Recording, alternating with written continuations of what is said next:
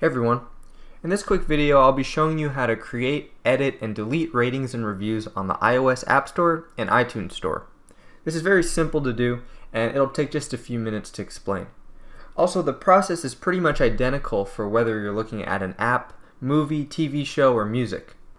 Also, you can actually leave reviews on apps that you don't currently have downloaded but you used to have, as long as you're using the same Apple account. And for music, movies, and TV shows, you can actually leave reviews on ones that you've never purchased at all. So let's get started. Assuming you've already logged into your Apple account, to leave a review, we can first head over to the App Store. As an example, I'm going to go to the app page for a game called Hearthstone that I don't currently have on my device, but I used to have. Now, if you scroll down a bit, you'll see this Ratings and Reviews section. And this is where you can see all the reviews that have been posted for the app and also leave your own. So all you have to do is tap on the Write a Review button at the bottom here and it'll open up a new tab.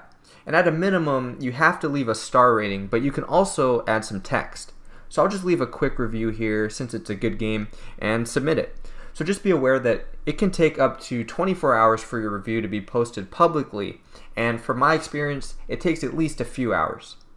Now, if you want to edit a review that you posted in the past, you can do this very easily at any time by simply tapping on the same Write a Review button and making your edits.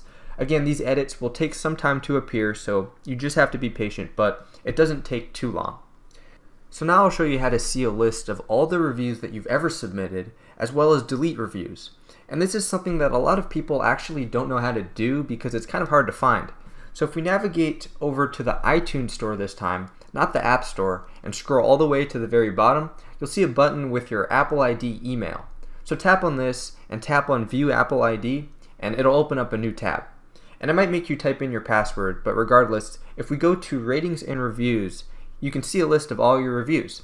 And as you can see here, we have the Hearthstone review that we just created earlier. Now if you want to delete a review, all you have to do is swipe left on one and press Remove.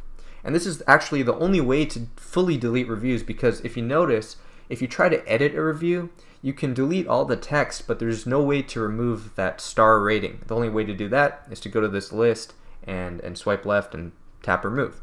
So that's about it for this video. Very simple tutorial on how to manage reviews on iOS. If you have any questions or recommendations for future videos, please leave a comment down below. And thanks for watching.